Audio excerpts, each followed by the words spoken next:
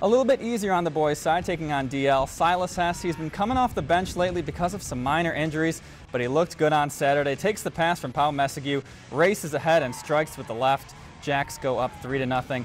Later on in the half, Hess starts off the play, up to Ethan Mock, over to Logan Mitchell. That is quality soccer right there.